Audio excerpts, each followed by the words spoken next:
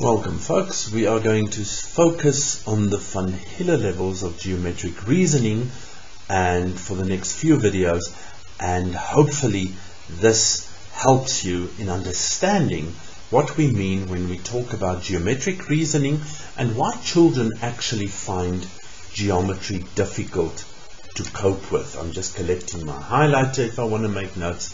Let's start. That is Pierre Van Hiele.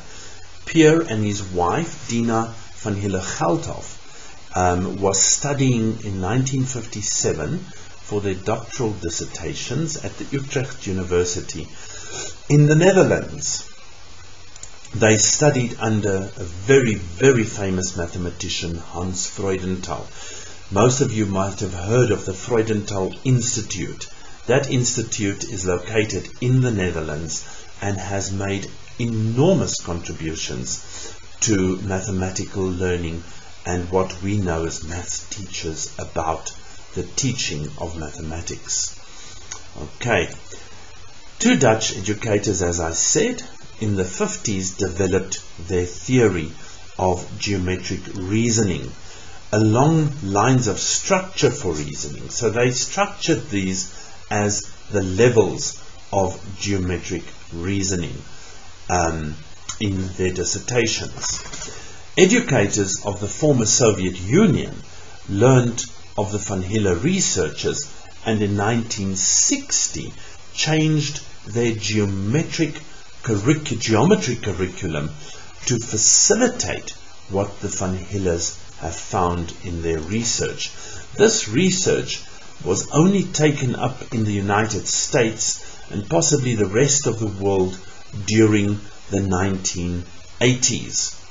Okay, so you can see that's 30 years almost from when it was developed did it actually make an impact globally, people buying into or reading about their research. Now, in a nutshell, what we see in front of you there is what the levels are that they have proposed. The first level we're going to talk about is visualization, then analysis, then informal deduction, and that will form the basis of this video. The next video we will look at formal deduction and rigor as the last two levels in the geometric reasoning model as proposed by the Van Hieles.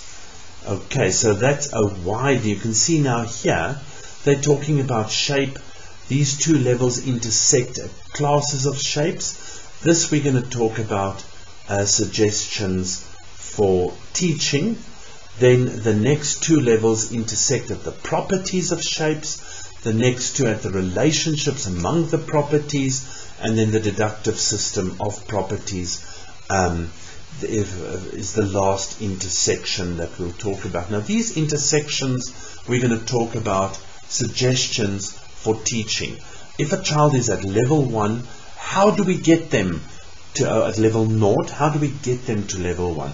By the way, certain books start at level 1 and finishes at level 5. Okay? Our work will start at level 0 and finish at level 4. We're going to use the representation of the model as such.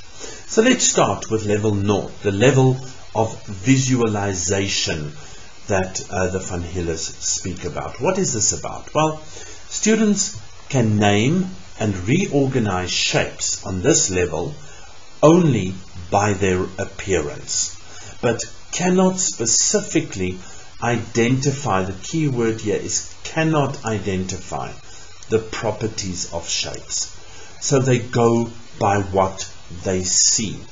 It is a square because it looks like a square. It is a circle because it looks like a circle.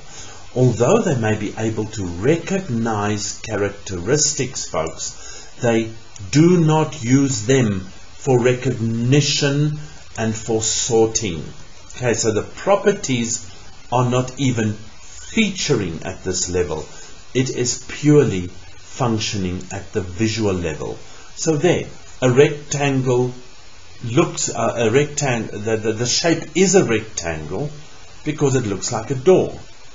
So if you as a teacher use this in class and say, let's look around us where we can find rectangles, and you use the door as an example, that is the concept image that the child has at the level of visualization of what a door is, or what a rectangle is. It's a rectangle because it looks like a door. So let's look at that. This is not a triangle. That is not a triangle. This is a triangle, and that could possibly be a triangle to a child. They might have doubts still. This is definitely not a triangle. This is also not a triangle, and this is not a triangle. Why is that the case, folks? The most common figure that we use as teachers is placing a triangle in this orientation, and just out of force of habit, I think, we draw this equilateral triangle and we represent that as a triangle to a child. So the reasoning here is based on mental prototypical shapes only. What the child has as a mental picture of what a figure is determines when they recognize that figure. So having said that, this is definitely a square. That is not. And you can think about why this is not. Think about why this set of figures are so distinct for a child that's operating at the visual level naught. And that, the answer in that is the orientation of the shape. So if we start teaching triangles and we stick to triangles that look like this one, the child won't see that as a triangle because it doesn't look like this. None of these look like that. This a triangle? That a triangle? No, no ways, because it doesn't look like that. Okay, this a square, that not a square, has to do with the fact that the orientation is different. So a high attention is paid to orientation and to symmetry in this figure. Big idea. Symmetry in the figure.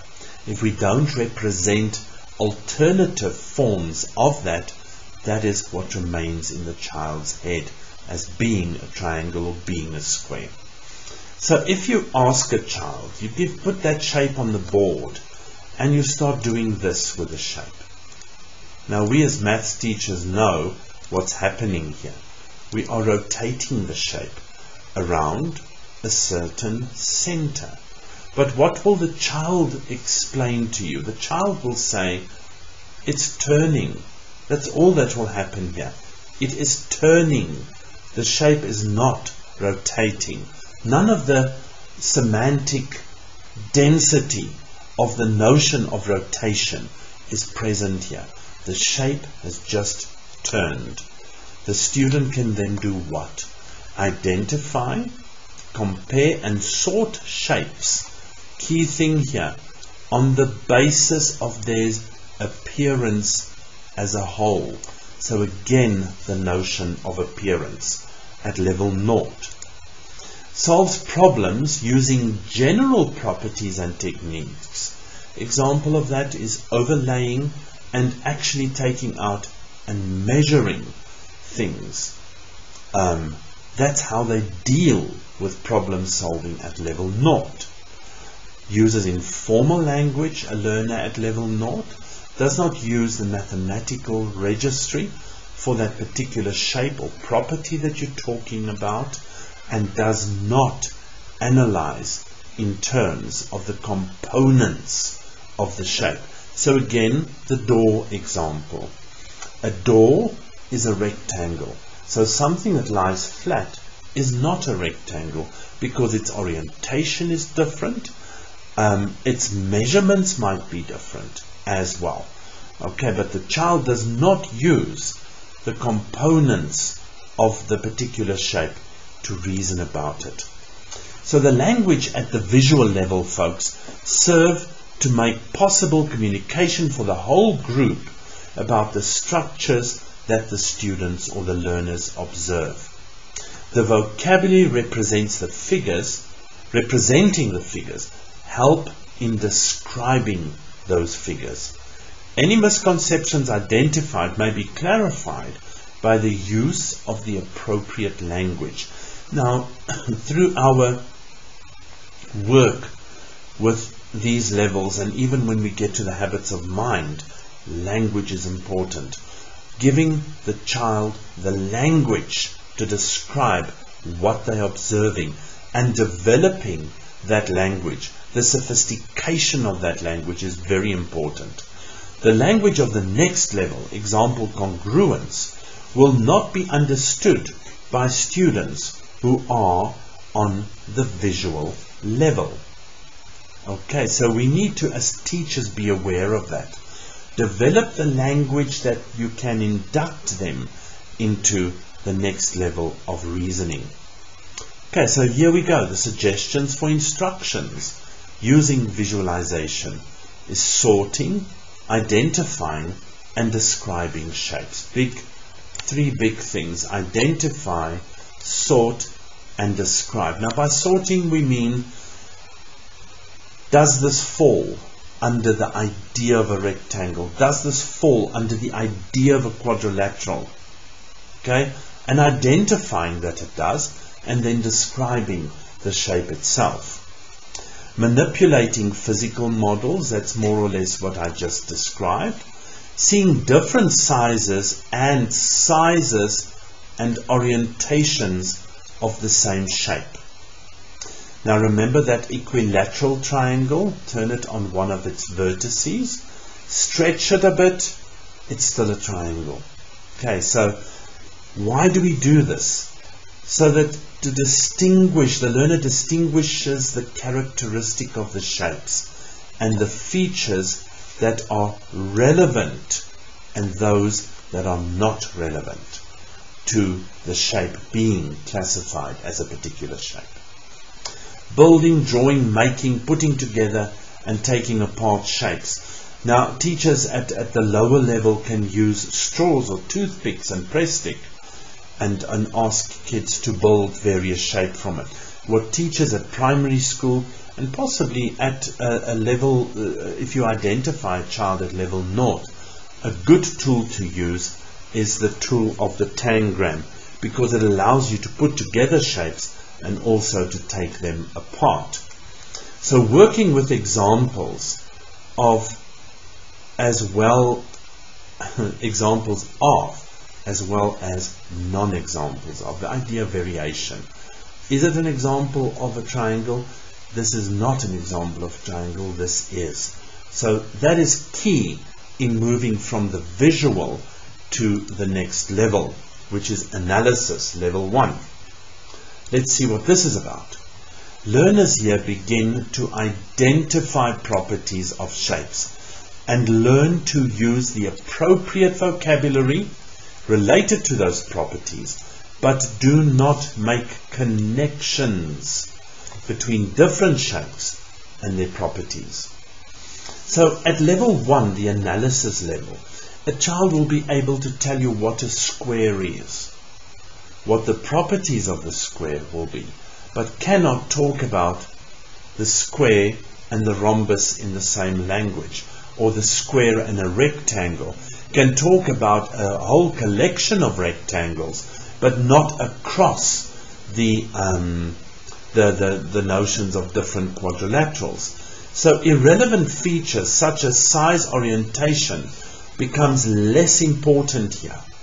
Okay, size and orientation fades into the background because we're now talking about properties, and then the properties that belongs to a collection or a family of shapes. So those become less important as learners are able to focus on all shapes within a family or a class of shapes. So they can talk about different rectangles, about different triangles, about different squares, but they cannot talk about the difference between a square and a rectangle. So they're able to think about what properties make a rectangle. Learners at this level are being able to talk about the relationship between shapes and their properties. Okay, let's have a look. So for the learner, the blue and the red will be squares. The orientation, remember, we said fades in the background. These two shapes, the rhombus and this, is not a special form of a square. So they can't talk across these two. They can talk within that family only. Okay. Students identify the properties and see it as a class of shapes. It is a rectangle because it has one long set of sides and one short set of sides, and opposite sides are parallel and. So they can talk about the properties within a class, but not across classes of shapes. What can the student do? They recognize and describe the shape in terms of its properties. Okay, that's the first thing. They discover properties experimentally by observing, by measuring, by drawing, and by modeling those properties. Okay, they use a formal language and symbols related to the particular shape, but they do not use sufficient definitions. At this level, they can make a list of the properties of a class of shapes. Okay, folks, very important. They do not see a need for proof of generalizations discovered empirically. So they cannot reason inductively at this point of their journey in geometry. Well, what are the suggestions for instructions that uses the analysis of shapes? Let's see. Shifting from simple identification to properties, using concrete or virtual models to define, measure, observe, and change properties. So here we're shifting from the simple identification of a shape to the properties of the shape in a class of shapes. And we need to be aware that the next level, they need those properties to argue and to compare with one another to be able to say, but hang on, a parallelogram is not a rectangle, or a rectangle is not a parallelogram, whatever the case might be. Okay, I'm just using that as an example as I'm thinking. So they're using models or technology to focus on defining properties, making property lists, and discussing sufficient and necessary conditions to define a shape. Now this latter is big. The sufficient and the necessary properties that a quadrilateral has to possess to be a square, to be a rhombus, to be a trapezium, to be a kite.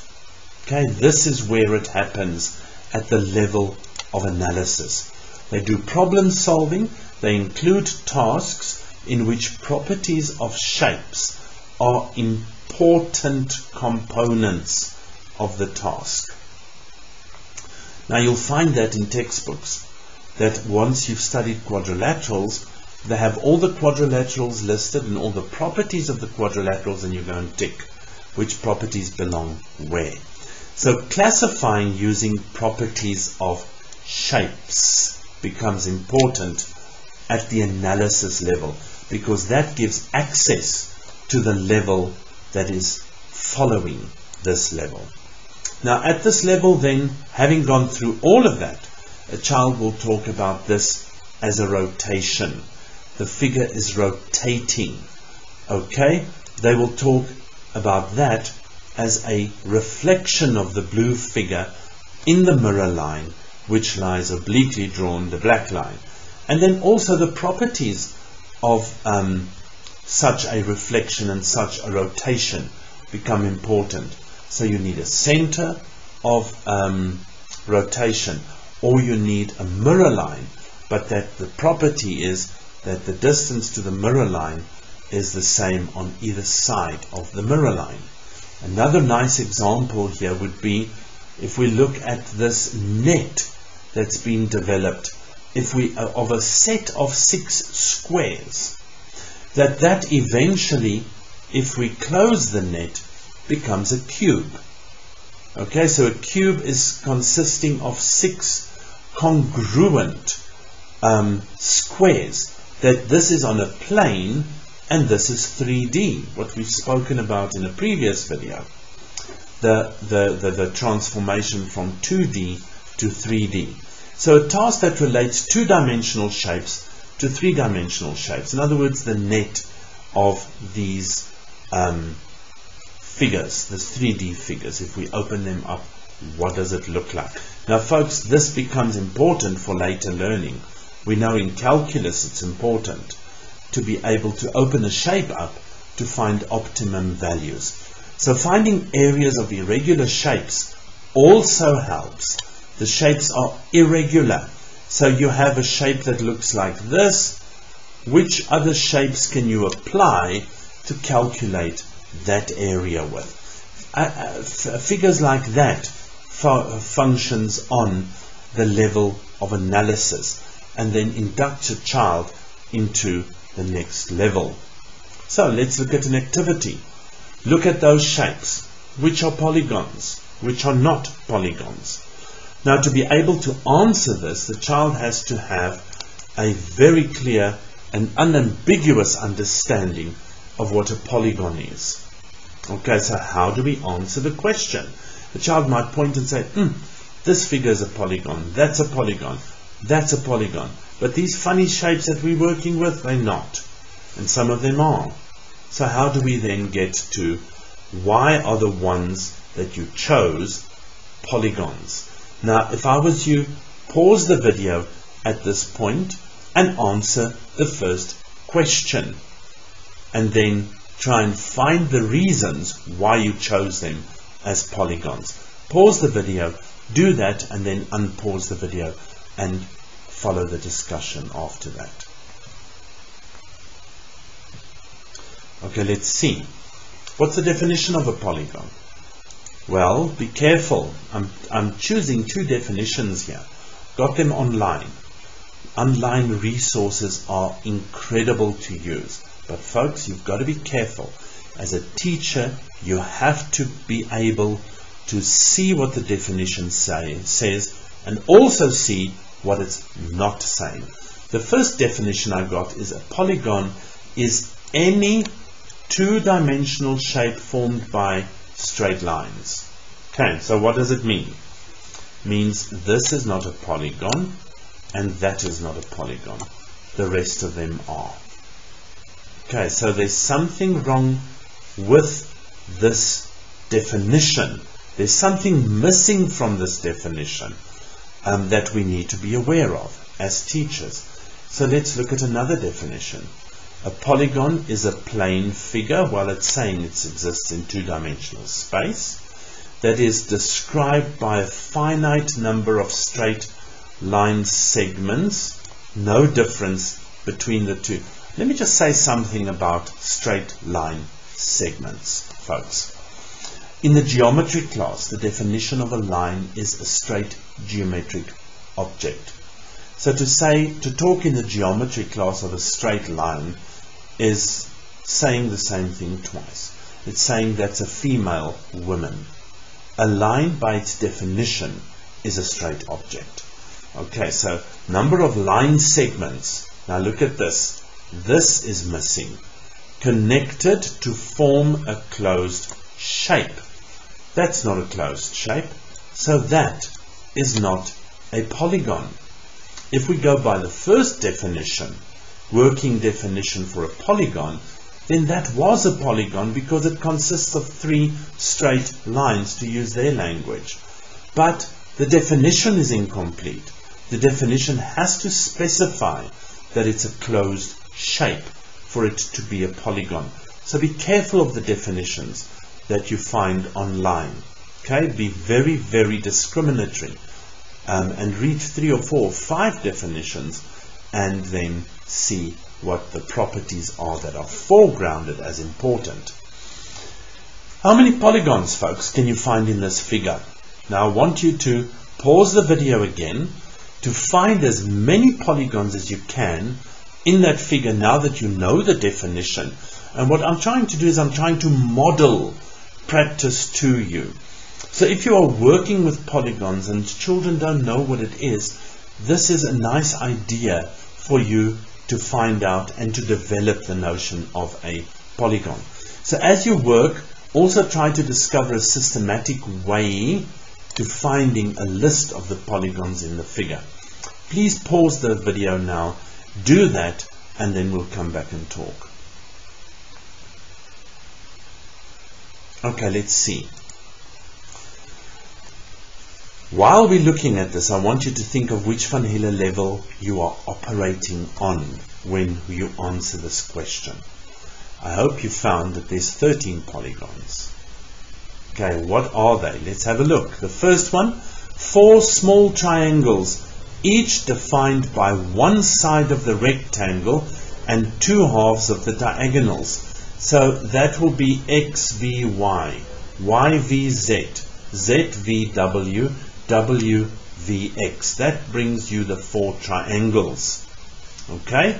The next shape possibly is 4 pentagons, each a complement of one of the small triangles. Now, folks, what is a complement in mathematics? A complement of this triangle here. Let's just talk about looking at the figure. The complement of triangle XVW is what is not in that triangle but in the figure. So that complement will be XW ZYV. So 1, 2, 3, 4, 5. There's 4 of those triangles. So there must be 4 pentagons, 5-sided figures. So far we're on 8. There's 5 we still need to talk about. Well, 4 large triangles, each defined by 2 sides of the rectangle and one of the diagonals. 2 sides of the rectangle, one of the diagonals. So there's 1, there's 2, there's 3, and there's 4. 4 of those. So far we are on 12. Don't forget the rectangle. There's a rectangle in there as well. So your score would be that there's 8 plus 1 plus 4. 4 figures have 5 sides, 1 figure has 4 sides, 8 figures have 3 sides. Okay, so folks, very important then, what Van Hiele level were you functioning on? Is it Van Hiele level 0? Is it Van Hiele level 1? What level is this? Well, what did you do? You reasoned with the properties of the shape to find shapes across the figure that you have been given. So you're functioning at the level where you are using those properties across different figures.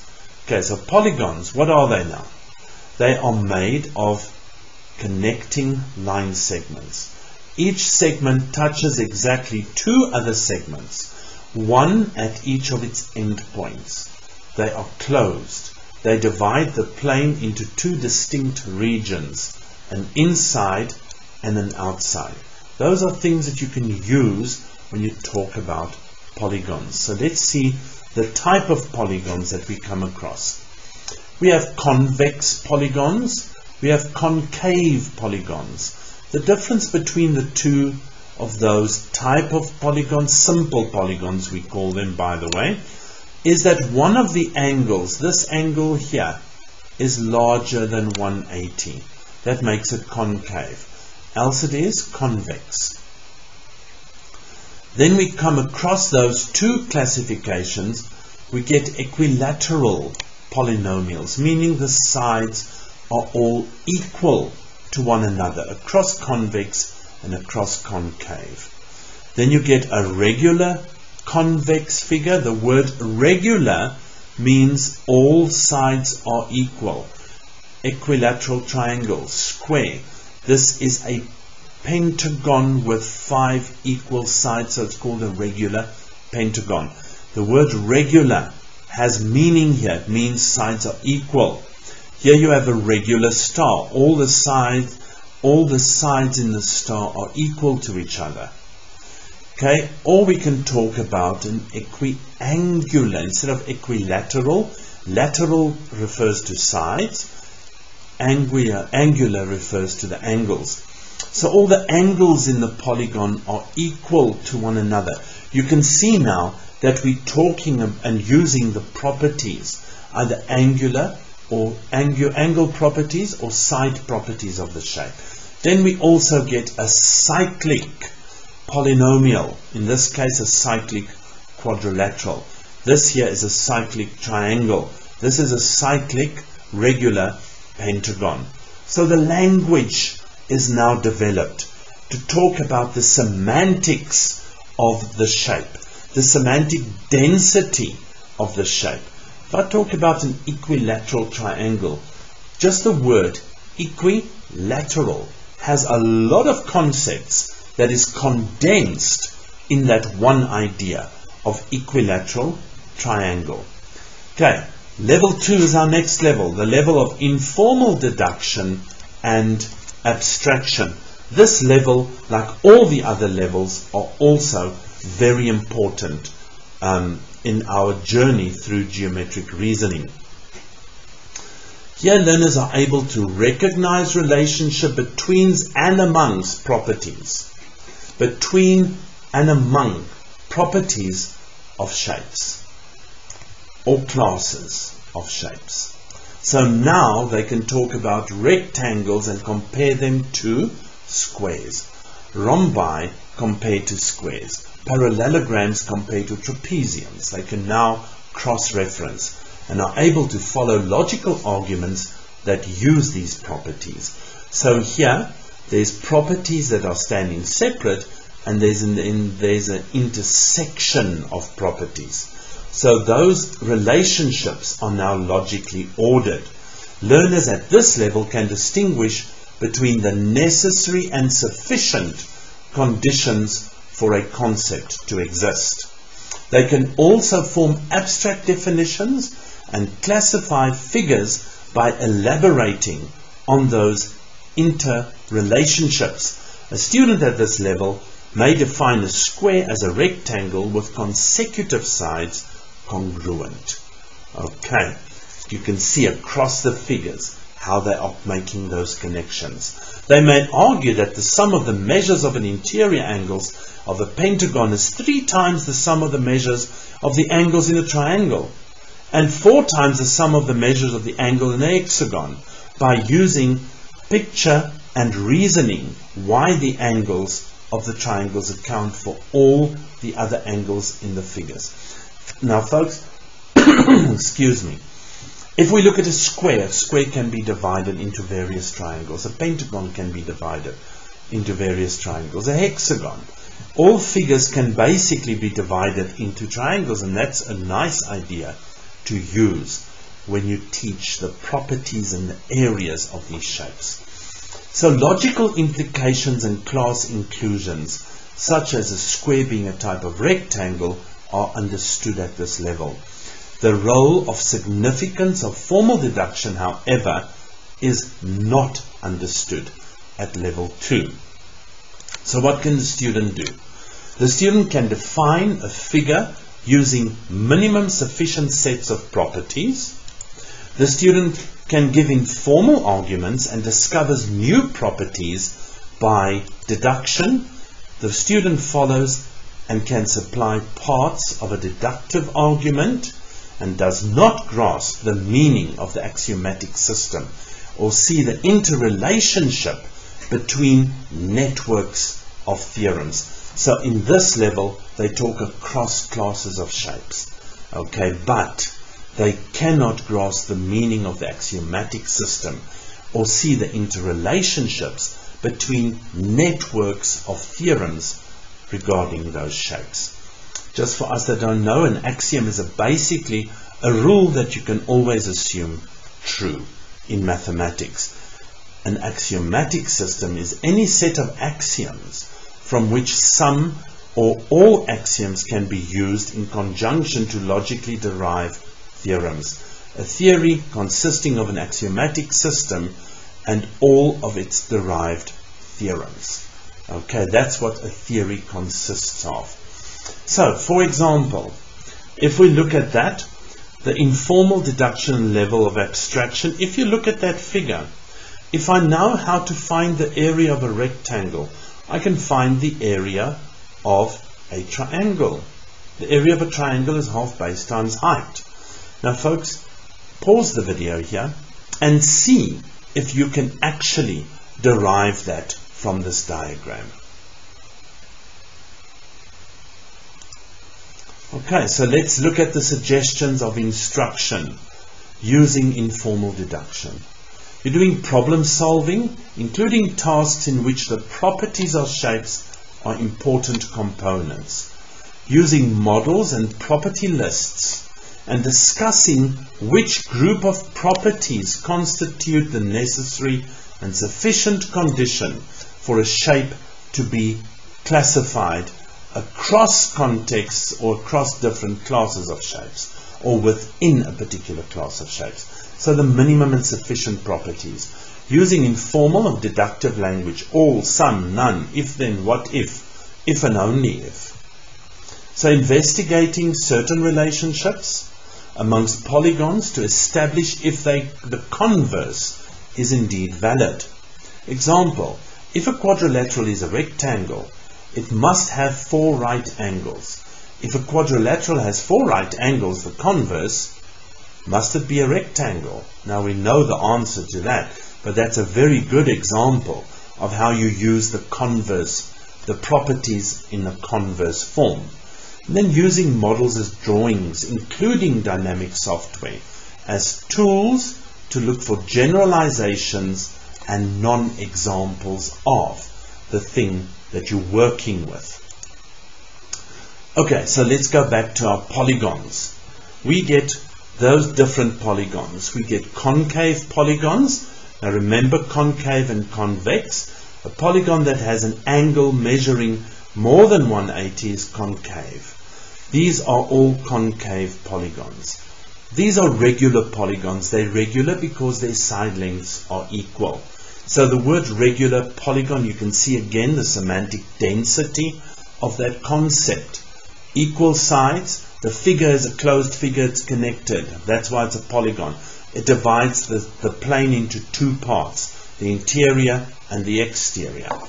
And then a polygon has line symmetry, the reflection symmetry, it possesses reflection symmetry. A polygon can also possess rotational symmetry, for that matter. So if you can fold it along one of its lines so that the 2 halves match exactly, this folding line is called the line of symmetry of that particular polygon. Okay, so we can't fold that way across the regular pentagon because that won't fit on that. That is a quadrilateral, this is a triangle. We have that as a line. Oopsie, it's a bit skewed, but that's a line of symmetry as indicated over there. Okay, so here, polygons can be divided into groups according to their properties. Consider the polygons below: convex, simple, plane. Okay, so they can now start talking about grouping them according to the properties that they have across the shapes. So working with relational levels of examples, we've seen this before. This collectively, they are parallelograms, which then becomes rectangles of which a subset is a square, or become rhombuses of which the subset is a square. The intersection of those properties. Show that the angles in a planar triangle add up to 180 degrees. How will you as a teacher teach that property to learners? And then, how is that property different if you work on a sphere? Spherical triangles, how are they different from planar triangles?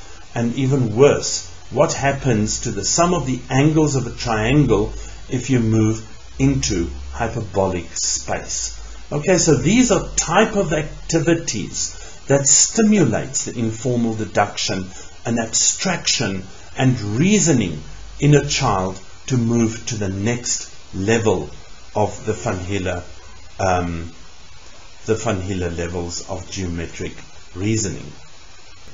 Let's revisit the first 3 levels. and discuss them to wrap up this first session on the Van Hiele levels. We're going to tabulate the information. We're going to look at the object of thought on each level. We're going to talk about the structure of the thinking, and then maybe an example or two to just clarify what that means. Now first, at the Van Hiele level north, the visual level, the individual figure is what's foregrounded as important. It works with one figure and the one figure only. The idea of the rectangle looking like the door and not looking like a box of matches if you look at it from the side. It's only focusing on the door. At the level of analysis, we went from the individual figure looking at the properties in a class of figures. So all rectangles then become parallelograms and so forth. Then for level 2, information deduction and abstraction, we start working for the first time with definitions of the classes of figures. Okay, so that's your object of thought. Level 0, the individual figure. Level 2, the classes of figure, but the definitions still stay within a class. And at level 2, we work the definitions of the classes of figures. So at that level, we start looking across different properties and definitions. Then the structure of the thinking at Van Hiele level 0 is purely visual. It is naming, it is visual sorting, the orientation is important, and the way the shape looks is important. So visual recognition is key there. At level 1 analysis, the structure of thinking recognizes the properties as characteristics of classes. So we can look at a set of squares or a family of squares and then talk about their properties, which we can't do on the visual level. At level 2, we begin to notice the relationships between those properties and between classes. We notice them, we don't use them to construct arguments and construct proofs and that type of thing yet. So the examples, parallelograms go together because they look the same, and only a certain parallelogram, a parallelogram that's orientated in a specific way. If it's orientated differently, no longer a parallelogram. Rectangles, squares and rhombi are thus also not parallelograms because they don't look like them. At the level of analysis and example, they start associating a parallelogram with its properties. Opposite sides equal, opposite angles equal, diagonals bisecting one another, opposite sides parallel, etc. So all rectangles is still, a rectangle is still not a parallelogram because it has right angles which the parallelogram does not have. So a square will also not be seen as a rhombus because of the absence of the 90 a rhombus won't be seen as a special type of square because of the absence of 90-degree angles. Level 2 examples, opposite sides are equal imply opposite sides parallel, or opposite sides equal imply opposite sides parallel, or opposite sides parallel imply opposite sides equal, or opposite angles equal imply opposite sides are equal. So bisecting diagonals imply half-turn symmetry in the intersection point. Okay, so you can see the difference between the 3 levels that's in front of us at the moment. Level 2, by far the most sophisticated form of reasoning. Now I just want to remind us of what we said earlier, that the 40% of our learners that have gone through a high school geometry curriculum are not even on level 2.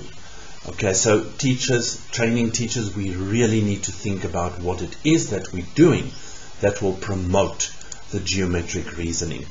I'm going to end off this video slides presentation by quoting Pierre Van Hiele, and it's a very powerful definition, or very powerful quote. He says, "The definition of a concept is only possible if one knows to some extent the thing that is to be defined. Now folks, that quote I'll come back to when we look at the phases of learning. It's a very important quote. If you learned something from this video, please like it, please comment in the box below and subscribe to the channel to get notices of any future videos that I will post.